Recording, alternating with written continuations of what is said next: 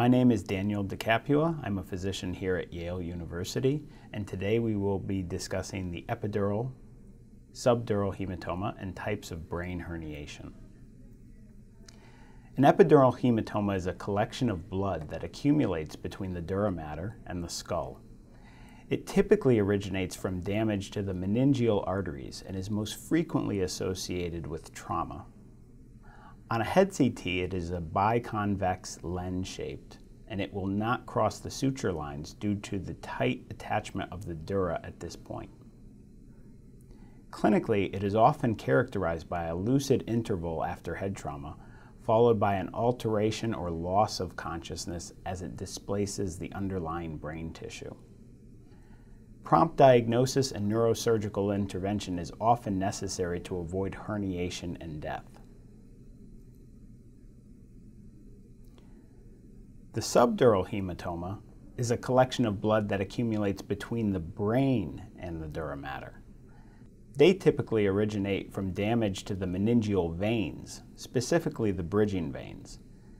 Often on head CT, these are crescent-shaped, and they may cross the suture lines.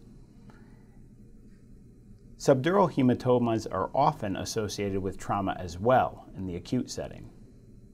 Clinically, they may manifest by gradually worsening headache and confusion. They may also increase intracranial pressure and may prompt neurosurgical intervention to avoid damage to the underlying brain. Chronic subdural hematomas are more commonly observed in the elderly and can often be managed without neurosurgical intervention. An important point is that epidural hematomas are arterial in origin and that subdural hematomas are venous in origin.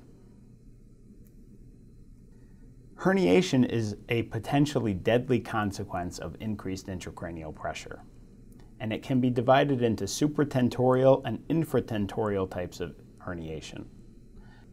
Supratentorial herniation can be divided into several types as well.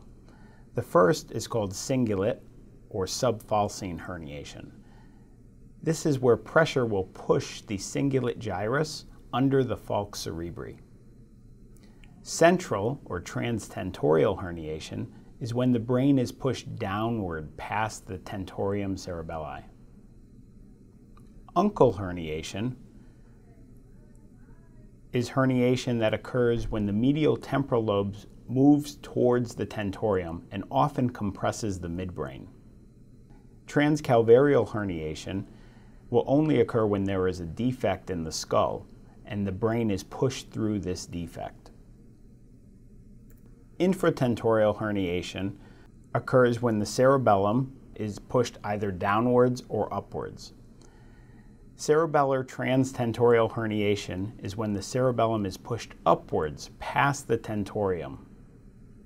Tonsillar herniation, also called transforaminal herniation, is when the cerebellar tonsils are pushed downward through the foramen magnum.